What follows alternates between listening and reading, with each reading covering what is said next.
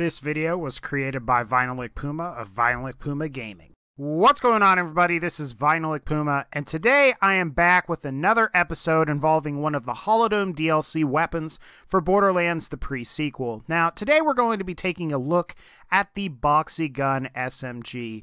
Now, unlike most Tediore SMGs, this one, what makes this one so special is that it has the possibility to blow up in your hands. Now, to get this particular gun, what you're going to need to do is to just simply beat the second round of the Holodome DLC. You can either get the Boxxy Gunn itself, or what you can do is you can get the corresponding head for your character. As you can see there, I chose to get the Boxxy Gunn. Now, you also have a chance of getting this if you beat the 5th round of the Holodome DLC and decide not to get the Plunkett sniper rifle.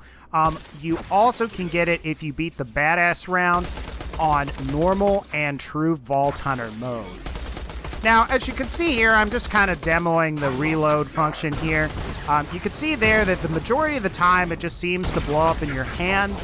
Now, I would like to say that it is kind of random. I've had times where it will throw actually really consistently for a while, and then other times it just constantly is blowing up in your hands. Now, as far as a use for this gun, now, some may criticize that this kind of breaks this gun and kind of makes it useless. However, I actually think this is pretty useful for stripping shields. Now, you're watching here in this part of the video that what I decided to do is equip a couple shields with semi-low capacity, like one Nova shield, the Bulwark, and the Shooting Star.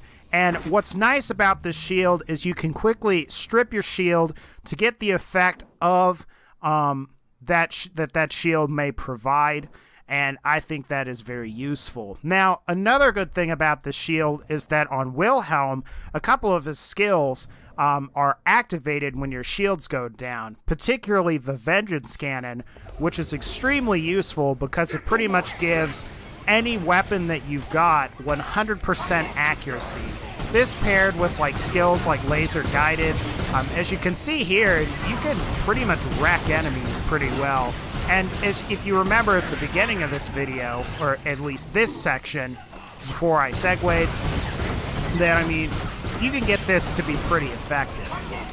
But anyway, guys, that's going to pretty much wrap up the Boxxy Gunn. Overall, as far as if I would recommend it to you or not, I don't know. It just kind of depends on your build. If you need to strip your shields, like if you're a melee Athena, or if you're playing Wilhelm and there's a really big benefit to stripping your shields, I don't really see a huge reason in picking this up. Again, anyway, guys, that's going to pretty much wrap up this video. If you did like the video, please be sure to leave a like, and otherwise, I will see you all next time.